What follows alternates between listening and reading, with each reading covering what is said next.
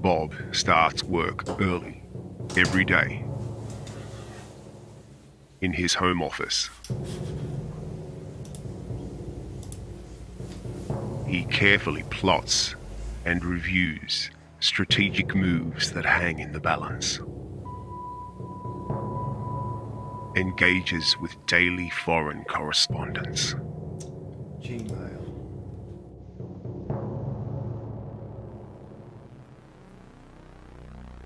Reads the important news headlines of the day. Facebook.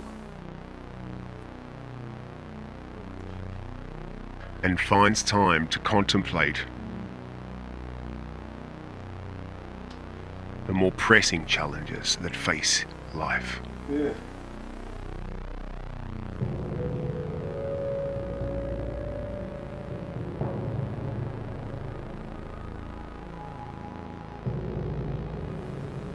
He addresses serious issues such as drug dependency and addiction.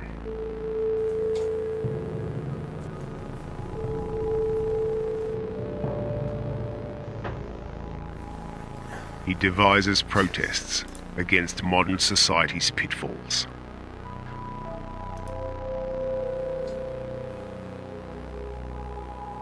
And finally, after much drudgery,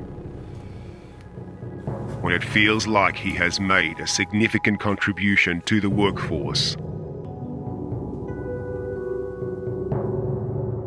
Bob calls it a day.